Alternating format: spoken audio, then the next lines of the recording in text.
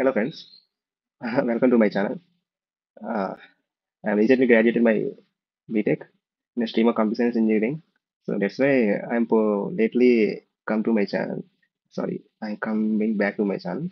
So today I want to start how to learn the Python, and every day I want to put some coding patterns, coding things like coding problems. So it's easy way to understand how the logic has been written. So better to achieve some good knowledge to each and everyone.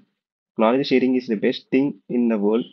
So that's the reason I want to share my knowledge to each and everyone. If you want to suggest, is there any type of wrong in my teaching, you can also comment in the section comment box. So uh, I don't panic. So I want to give some knowledge and how some knowledge on the things also. So that's the reason I come to learn, sorry, I come to give teaching on about Python. So today all are gadgeting, okay, but no one knows how to write the logic for the code. Learning Python, okay, learning Java, okay, learning C, okay, learning C++. Better to learn how to write the logic. First thing I want to say that to write the logic for each and every Python coding language, not only Python coding, each and every programming coding language, you must put the pen and paper for each and everything. Okay, without inserting pen and paper, we can't write small logic also. Okay, but the first thing we must put the pen and paper in each and everything. For the mathematical also, we are putting the pen and paper, small things to learn from first class. So without putting pen and paper, you can't learn small piece of pin also. So that's the reason I want to say that if you're learning in a tutor or in a tuition classes, you must put the pen and paper. Otherwise, you can't understand how to write the logic, how to learn the logic, how to know the logic also. Okay. So basic thing, understand. I was clear. You must also clear. Okay. Let's know how to install a Python. Without mouth, we can't eat. So that's right. Without Python installation and without Python program, we can't execute any single file also. We all are know that Python is an interpreter. I know you also know that's like so I am using the Microsoft Edge. You can use your own browser. So type python.org. See, I am using the web address. It's a you can learn basics of this Edge browser also, not an Edge browser. Each and every browser also same the interface. You must see that. Here see search or enter web address. Web address can be filled here only. So we can type here web addresses like .org, .in, .com. These are things only you are type here only. No, don't type here. If you type here, even Google also, even Google or any other search engine, it goes to its search engine and shows the website. So if you type the direct web address here, it can go to the direct web address without contacting each and every search engine. Okay, try to use web address field only, then the search engine field. So I am using the web address field, which is a python.org. What is this python.org? Python.org is an official website by Python, and you already all of you know who is the founder of Python and father of Python. Sorry, and I want to tell this website feature. This website feature is uh, this website is an open source platform. What is open source platform? Open source platform is nothing but it can be used you can use the tools which can be downloaded from this platform. The platform provides those tools with a free of cost. Open source is nothing but a free of cost, which can be in which the platform is said to be open source. It can be free of cost tool. Okay, like Python also, it's a free of cost tool only. Okay, like if you take the Java, Oracle Java, Java is also free of cost tool only. Like if you take the Dev C++ is also free of cost tool only. So let's like you are using the open source platform means if you are going to open source platform, it's nothing but a free of cost tool. Okay. Let's elaborate this website and go to this website and I want to download the Python now. Let's come to a point. I just click the downloads. Here it shows that download latest version of Python. Okay. And after that it shows the Windows. Let's go. I'm using the Windows. Let's see what's the Windows version. I'm using the Windows version. For me, I know. For who don't know, you can go to settings and go to system and go to about here about you can see that Windows edition Windows Learn Home Single Language.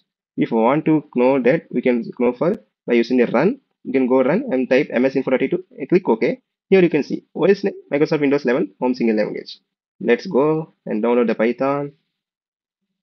If you want to download for Mac and Linux, it detects easily by download latest version for Mac OS or download latest version for Linux.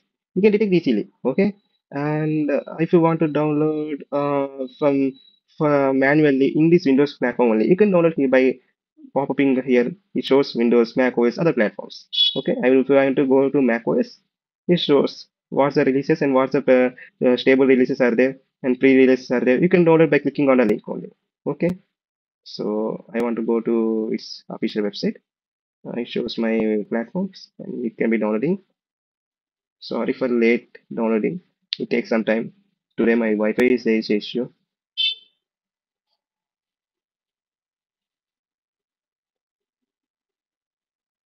So let's learn who is the father of Python. I know Guido van Rossum. He is the father of Python. I don't know. I know not. Each and everyone who learning Python must know the main thing who is the father of Python, Guido van Rossum. He is the father of Python, in which he created a language in the late 1980s. Okay, in the late 1980s, and he released the first version of the Python in 1991. And he continued to be a lead developer and a guiding force for the language for many years, ending the title of like Python community, and also he also stepped down to from the role in 2018. Something I don't know. Okay. The Python was also downloaded now. Let's open the file. I'm opening the Python file. Just click open file. And here use like checkbox. Check this. Use admin privilege when installing python.exe. And also main thing check box add python.exe to path because if you don't check this path, it can be set it as manually. So please, each and every person, please check this add python.exe to path. Otherwise, you can face some problems while developing some tools, like while writing some programs in VS Code, etc. So that's the reason in command prompt also it cannot work without adding this Python to the path. Okay, better to put a tick in the checkbox. And I am installing now my Python. It asks me some admin privileges. Click yes, and it was installing.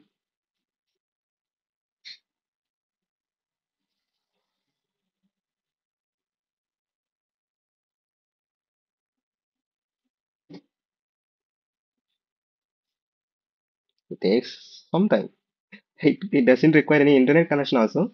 So just for downloading a file, you can know the extension of the file. .exe means it's a file to download.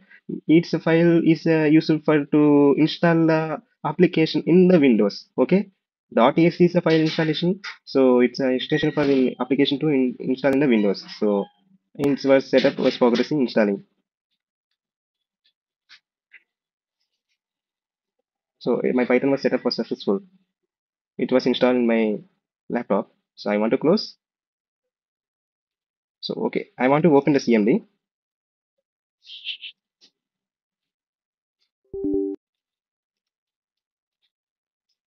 After the opening the CMD, let's check whether my Python was installed or not.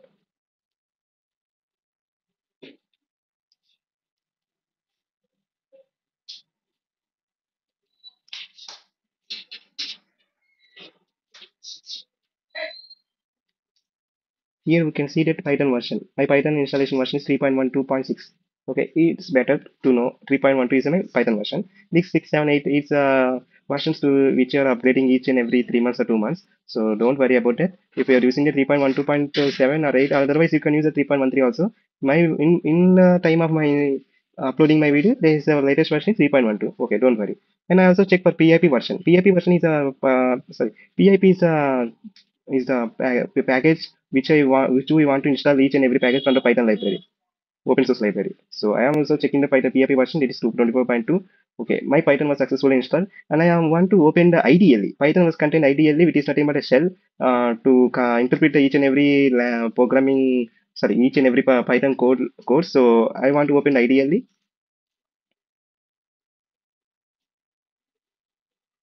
I don't know what's the IDLE. So let's see what's the full form of IDLE also. Uh, Ideally, full form. Let's learn with each and every one. Integrated development learning environment. Ideally means integrated development and learning environment.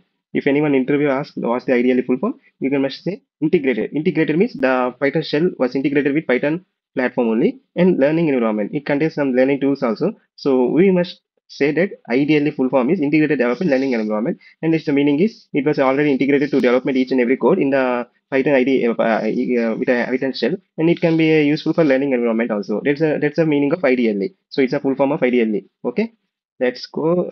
Uh, Shell. The shell contains something like Python 3.12.6. It's a version of my Python, and it contains like type help, copyright, grades, license for more information. So okay, this is the shell. This is the interface of my Python shell. And if you're in your laptop, it is a Mac OS or Linux, anything. It's a Windows, anything. Is the shell? How does the shell was appear in your laptop? Okay, which OS is nothing but it's not a word, but it is a Python shell is same in each and every one, and it's a open source platform. Also, open source platform is nothing but each platform can use this extension. So today I want to stop with this video only. So thanks for seeing my video. Okay. Nice.